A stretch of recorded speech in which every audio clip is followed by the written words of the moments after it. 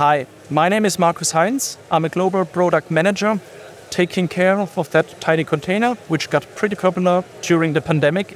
And we built machines for the aseptic, filling and closing of urgently needed medications.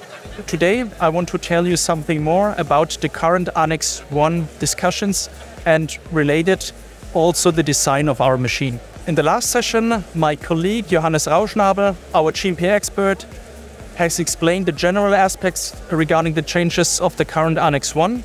He talked about quality risk management, creating and keeping sterility.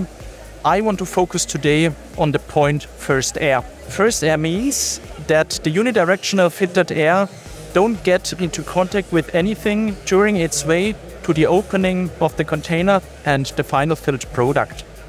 We as a supplier of the machine equipment for fill and finish, but also the barrier technology like wraps, UDAF and the isolator are taking care with our special design of the first air principles. Two major points which I want to pick out from our ALF machine here at my rear side is the infeed of the machine, but also the filling of the machine, because here we have two positions where we can't get rid completely of parts which are on top of open containers.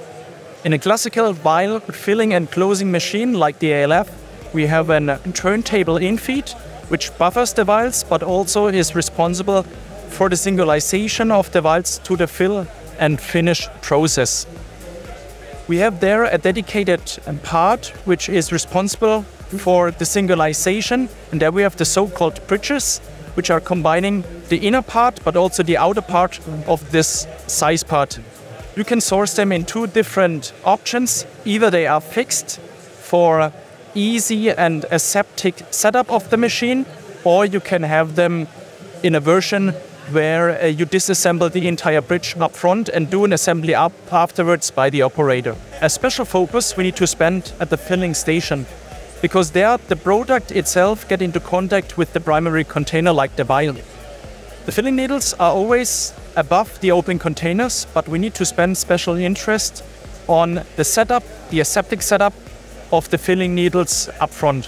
For this we have designed a special and patented solution how to set up the filling needles from the rear side of the machine, where we put the needles into the needle holder, bring it into the operation mode, and there the operator can put in easily without bending above the transcode where the open vials will be transported later into the final position. If you want to learn more about our aseptic and GMP Annex 1 compliant machine design, please feel free to contact us. We are happy to assist you with your questions. Thank you for listening to this session, and I really welcome you to also join the next session here on LinkedIn regarding barrier systems made by Syntegon.